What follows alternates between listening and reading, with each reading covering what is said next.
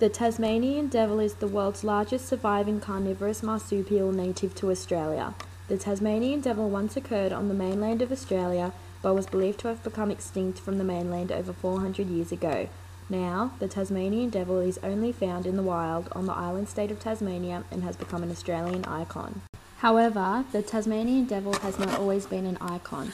During the time of the European settlers in Hobart, the devil was considered to be such a pest that in 1930 a bounty scheme was introduced to have the Tasmanian devils removed from properties in the northwest of Tasmania. The devils were trapped and poisoned, causing them to become extremely rare. This was the reason a law was introduced in 1941 to protect the Tasmanian devils so their population numbers could increase once again. Unfortunately, over the past decade, their population numbers have declined dramatically to between 50 to 90% of its overall population. This ended up with the Tasmanian devil being listed on the endangered species list in 2009. Devil facial tumour disease is the main cause of this rapid decline.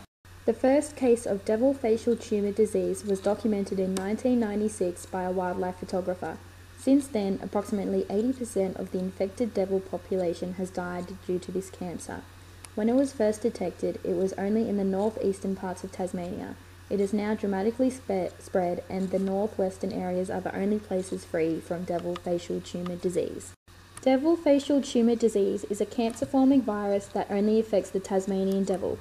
The disease is most likely a rogue cell line which is transferred via allograft. An allograft is tissue from the same species of animal that's transmitted to each other. In the case of the Tasmanian devil, the receiver's immune system doesn't refuse the allograft. Devil facial tumour disease is 100% fatal. The first symptoms are ulcers found inside the mouth. Once these symptoms are discovered, lumps around the neck and face area quickly form, which will usually turn into ulcerous tumours. After these have formed, they can be found to be quite crumbly, which means that pieces can easily fall off during fights or mouth wrestling over a carcass. In extreme cases, large tumours stick out of the face and neck, which could then push the devil's teeth out of place and assault their eye sockets, which could make it very difficult or impossible for the Tasmanian devil to eat. Once all these symptoms have occurred, the Tasmanian devil will usually become crippled and die within a 6-month period due to showing lesions or starvation. It's thought that devil facial tumour disease is transmitted via quarrelsome behaviour. Also, after the Tasmanian devil eats bones from a carcass, if cuts and wounds are opened, the cancer cells can easily implant themselves into the cuts on the inside of the devil's mouth.